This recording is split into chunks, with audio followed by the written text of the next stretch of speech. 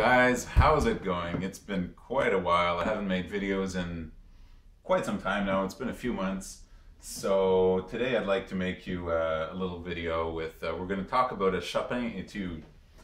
And something I talk about incessantly, the wheel. And I find it impossible to teach piano without going there, the wheel and rotation. This is two very basic things about playing the piano that there's no way I can teach someone without explaining this, at least in a serious, someone who seriously wants to learn something. So we've already gone through a lot of this. Rotation is this movement, and the wheel is whenever we have something that's like a scale or notes that are successively going up and down. And one of the best examples of using a piece to learn the wheel is the Chopin Étude Opus 25 number 1. So this is the A flat major Étude.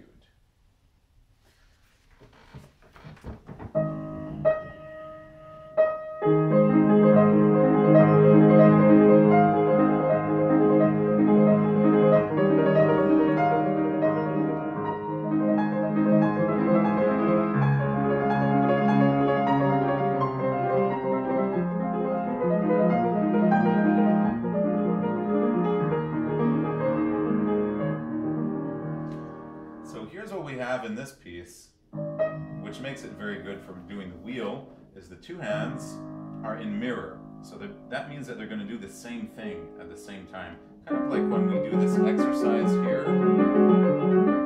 So if they're doing arpeggios that are the same in both hands, then it's going to look kind of like eights, kind of like a figure eight. One hand is down while the other one's up.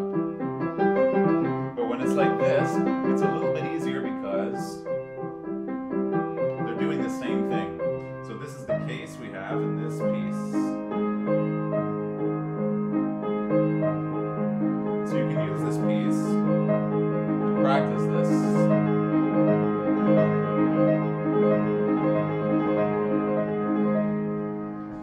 So if we describe this in a little more detail,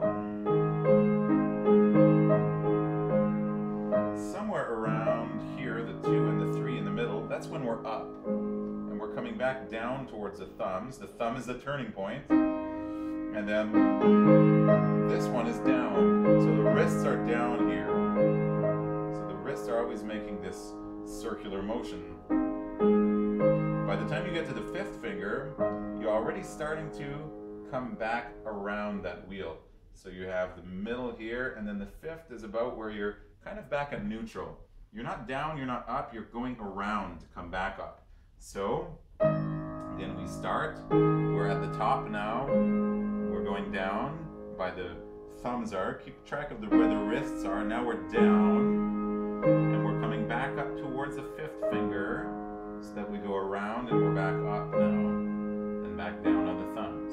So thumbs, 5th fingers, neutral, and then in between, the 2s and 3s are either up or down, depending which way we're going.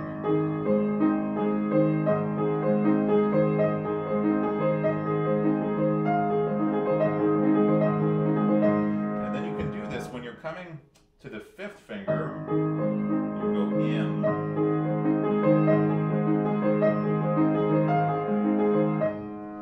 and when you're doing this, a good thing to do is try to observe how much of the fingers you're using. So chances are when you start doing this exercise, you're doing this a lot, which is playing with the fingers.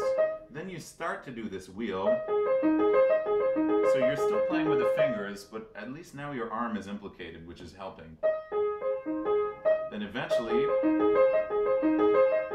you want to try to play moving the fingers as little as possible. So this is not working so much as the arm directing it.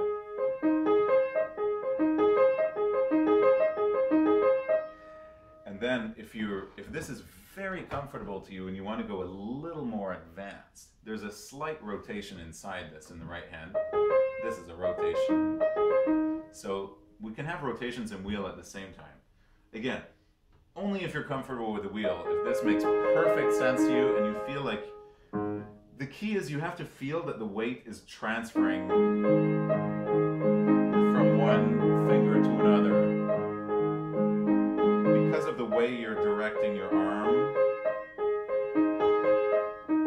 you're no longer playing with this. This is the fingers, but the arm is bringing the weight. And then you can start to do a little bit of this rotation inside your wheel to do this thing here. So this is a great piece to work on the wheel. It's a little bit advanced, but if you're able to do it, it's not a bad one to do at all. A little bit advanced, but give it a try. It's very good for really like having a piece that's just wheel in both hands from start to finish. And when you come to my masterclass, we're going to work on the wheel together. We'll have a masterclass coming up soon, so if you would like to stay posted, I will be announcing that here. So subscribe to stay tuned, and have a nice week.